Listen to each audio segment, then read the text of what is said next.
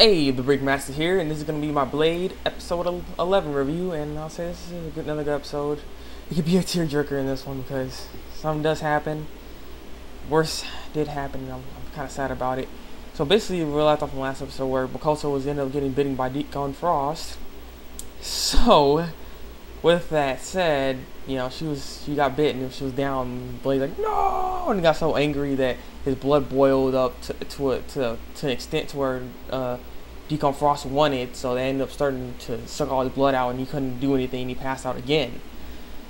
Then, as hope was all lost, Makoto ends up getting back up, cutting the strings off of Blade and stuff like that, so he can be able to move and crap like that. I think he did that, but she was doing some stuff. She actually got back up somehow after she got bitten, so I was kind of surprised how she got up like that and did something.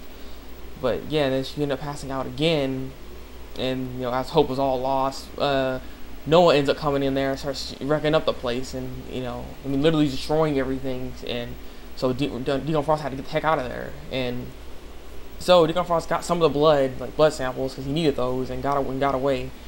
And so we ended up seeing for the rest of like 8 minutes of the show of you know, Makoto saying farewell to Blade, and you know, trying to keep a promise with the mother's with Blade's, you know, sword knife thingy, and giving Razor back to Noah, and you know, just stuff like that. And you know, she wanted to die as a human, so Blade had to, you know, kill her. So that's what happens, people. She ends up dying in this, so it's just, you know, she's gone now, and it's sad. So you know, Noah ends up getting this this holy water that Makoto had, and so you can hold on to that, and you know, yeah. So they actually know where I don't know how the heck they know where Deacon Frost is, because oh yeah, Deacon Frost had in order to get out of there, because it was still sunny out, he actually had to run through the sun and get on his helicopter and go to his little island so he can do preparations and stuff. So for some reason, no one knew where Deacon Frost exactly was, so it's kind of weird how they can do that. Like, they got a tracking device on the sucker, but basically that's where Blade's gonna be going. And he's like, I'm ready for this and stuff. He's pissed off now, because I mean, Blade can't seem to have anyone around him, because Deacon Frost ends up killing him.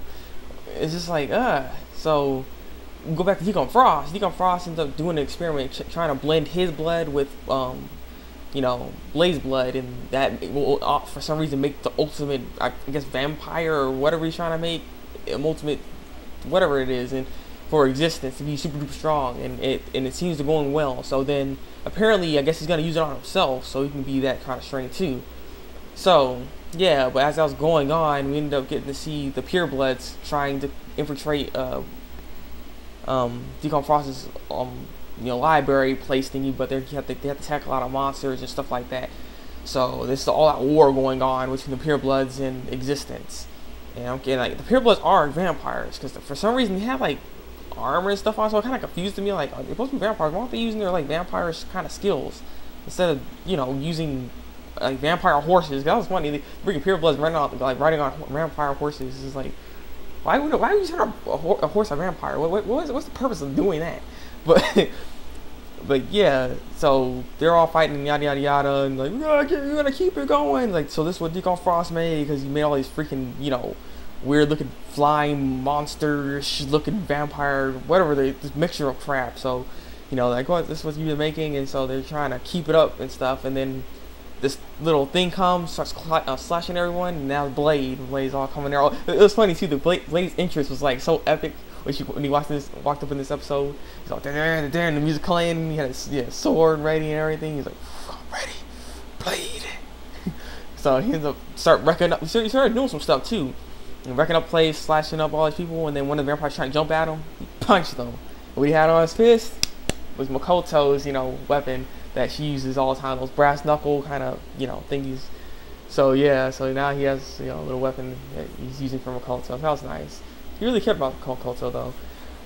But yeah, that was basically the episode. So next episode, apparently Kikyo's gonna be in this, and we're gonna see Deacon Frost have a transformation, and we'll see what happens with Deacon Frost in the final battle. So there's like probably like two episodes left. So I think it's a 13 episode anime series. I'm not really sure.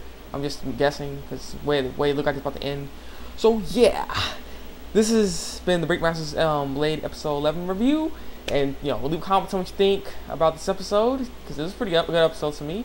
Rates if you like Blade, and like my review. I keep saying Blood for some reason. Something wrong with me. And subscribe to my channel for some more Blade. Yeah. So until then, break out.